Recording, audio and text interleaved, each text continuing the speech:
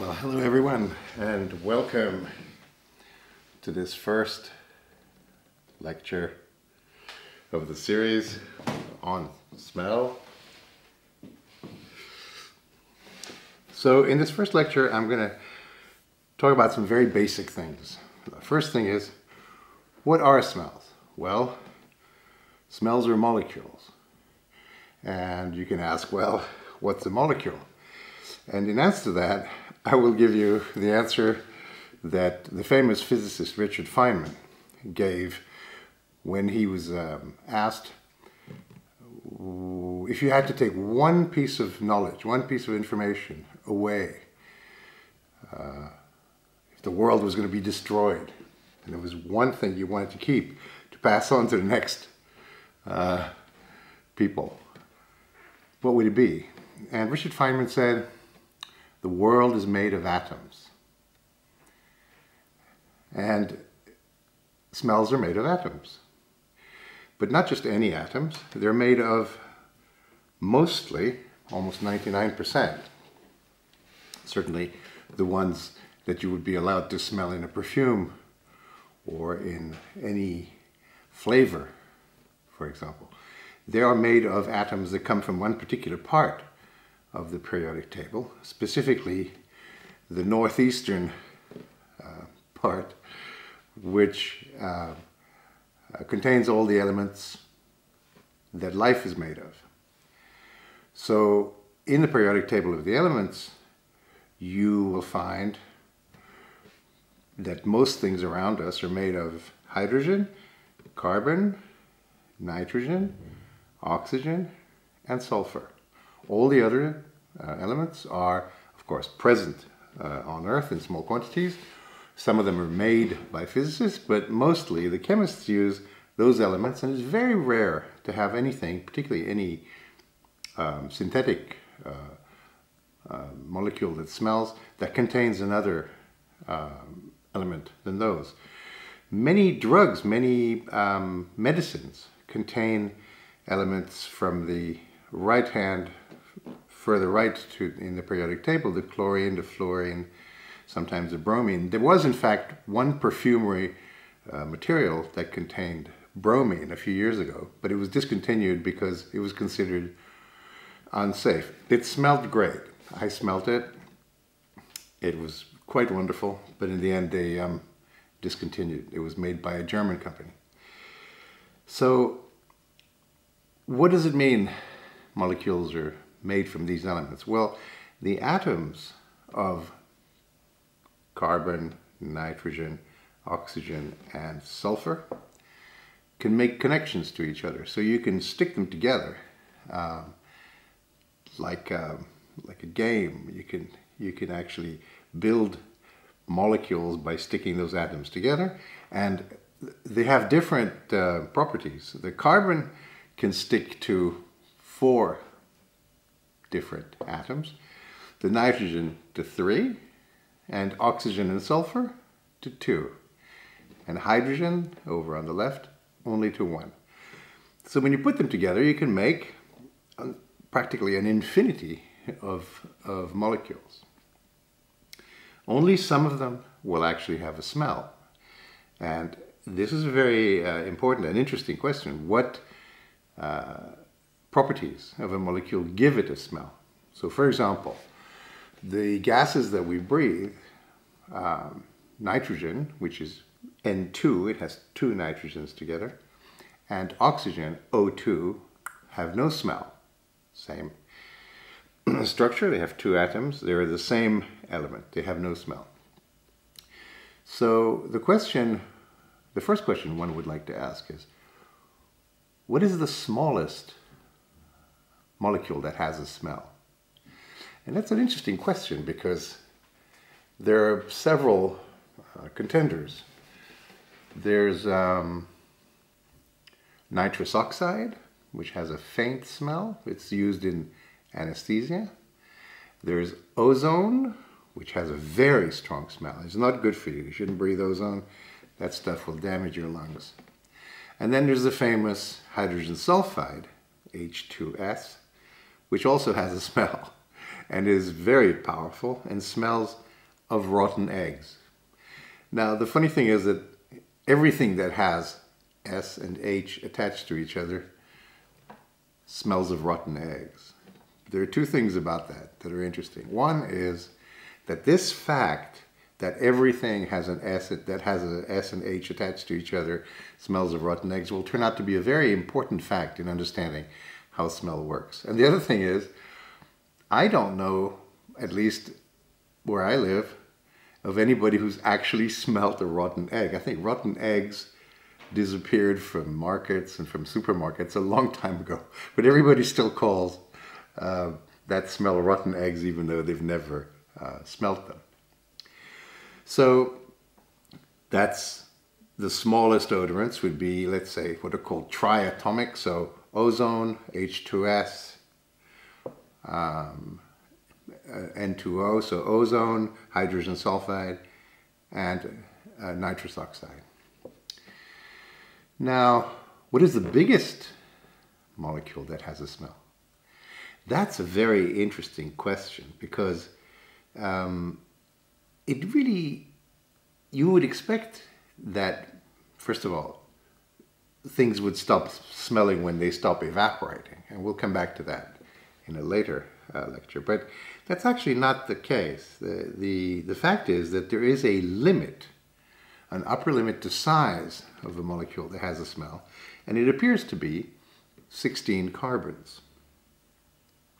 So almost regardless of the exact configuration of the molecule, you can imagine there would be tens of thousands, if not millions, of molecules that contain 16 carbons that can be arranged differently. But the fact is, if they contain more than 16 carbons, you will not smell them.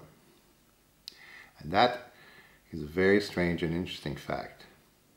So for example, if I make a ring of carbons and I put an oxygen attached to one of the carbons, the effect of putting an oxygen gives it a stronger smell. Typically, things that are made of only carbons and hydrogens have rather weak smells. There are some exceptions.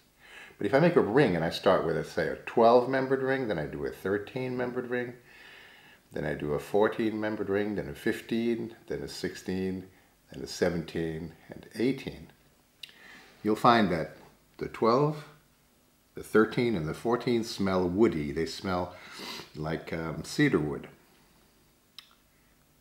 The 15 and 16 smell like musk, and that's a smell which is very important in perfumery, and we'll come back to what kind of smell that is. The 17 smells not very pleasant. It smells sort of waxy, like when you snuff out a candle with your fingers and you get a rather waxy, harsh smell. And the 18 carbon smells like nothing at all. And 19, 20, and 21 is the same. And that seems to be true for basically essentially any molecule that beyond 16 carbons, they have no smell. So at the small end, we have very light gases, like the ones I've mentioned, H2S, N2O, and so on. And at the high end, we have essentially only musks.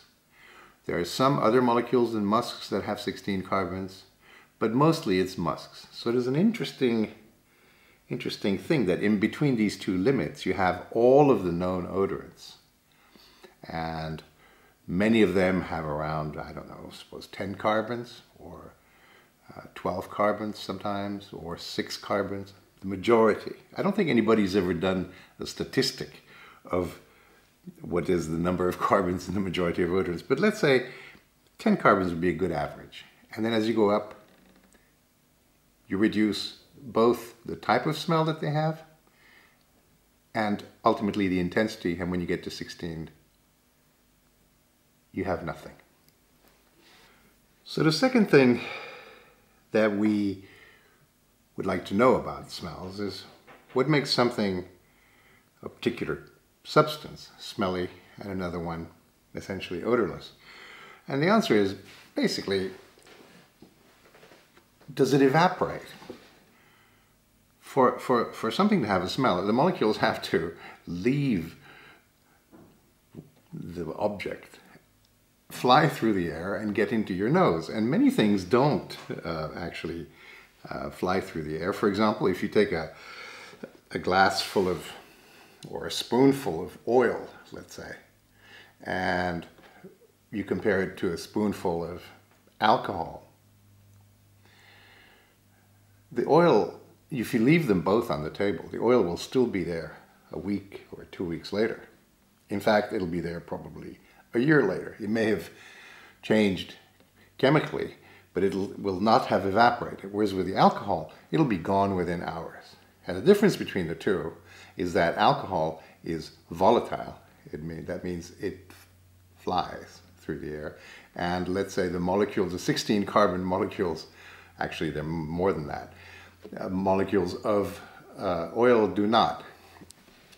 Okay, so in order to demonstrate to you remotely, you can do this at home with your own perfume that you have on hand. It has to be a mixture. It can't be a pure material, otherwise this won't work. So this is Monsieur Balmain, which was an absolutely wonderful fragrance composed by a great perfumer called Germaine Cellier, who's famous in the history of perfumery because she did about half a dozen of the greatest perfumes of her time between the late 40s and the mid 60s. And Monsieur Balmain was perhaps not the most famous one she did, but at any rate, to men, because it's supposed to be for men, Monsieur means man, gentleman, it was a very important fragrance. And it was reformulated a few years ago. And a friend of mine, Calice Becker, was the perfumer who reformulated it. And it was very interesting because she was actually given the original formula, which is most unusual. And she looked at it, and it turned out it had, once she spent weeks basically figuring out what was in it, because it was made of bases, meaning already made compositions, which themselves contained dozens of things. And sometimes one of the things would be a base which also contained dozens of materials. And in the end, she found that the sum total of everything that was in Monsieur Balmain, the original, was something like 1,100 different materials, which is pretty crazy. And she was given the opportunity to simplify it as much as she could. And I think she ended up with about 38 materials. And when you smell this, you basically, what you see is, what you perceive immediately is that it's very fresh up top and very lemony.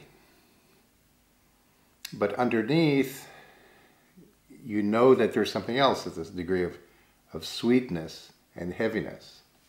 And so what are called the top notes are the molecules that I was talking about, which evaporate faster. So they hit your nose at a higher concentration at the beginning of a fragrance.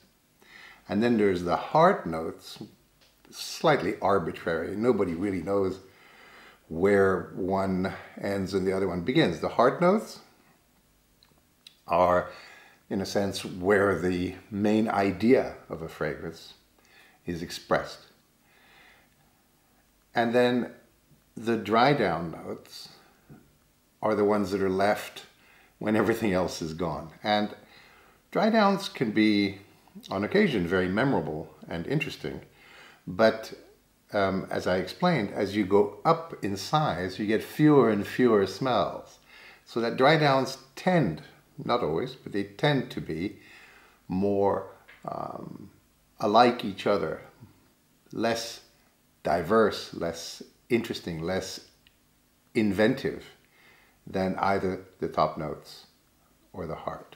So now when I smell this, I'm beginning to smell the lemon is going away, and I'm beginning to smell something else in there which I recognize There's a bit of lavender, and then there's sandalwood. Sandalwood is a very important material in perfumery. And then below that, you can smell the sweetness of a material called labdanum, which is again a bigger molecule. And if I put it down on the table and I bend it like this before doing that so the perfume doesn't touch the table, then I come back to it half an hour later. It'll mostly be dry down materials. It'll mostly be musks and that sort of compound, musks or woods or woody ambers, typically the heavier materials. Now, while I'm on the subject, let me tell you about smelling strips. Smelling strips are very important to evaluate any smell, whether it's a single material for aromatherapy or a complex perfume composition.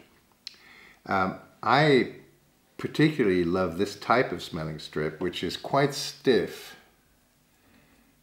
and it has a groove down one side, so you can bend it this way if you wish. Sometimes that's useful if you want to insert it in a bottle that has a small opening. And of course you can bend it this way if you want to rest it on the table. Now these smelling strips happen to come from a French company called Sentis, which I think makes the world's best smelling strips, so I'm very happy to give them some free advertising here. They're also great because they're quite stiff and thick, so that if you take the smelling strip, if you take a smelling strip and touch it to an open bottle, sometimes you have to do that because there's no spray and you can't get the thing in, so you just have to tilt the bottle to get some of the perfume on the strip. The great thing is you can hold the smelling strip against the bottle and tilt it, and it will not have touched your finger because it's quite thick. Anyway, these are small things, but for the perfume lover, they make a difference. So this is a demonstration. Now let me go back to Monsieur Balmain. And now the lemon, all the citrus has almost disappeared, and what you smell are aldehydes and sandalwood and some labdanum. So already we're shifting down. You'll come back tomorrow. Maybe by tomorrow it'll all be musks and labdanum.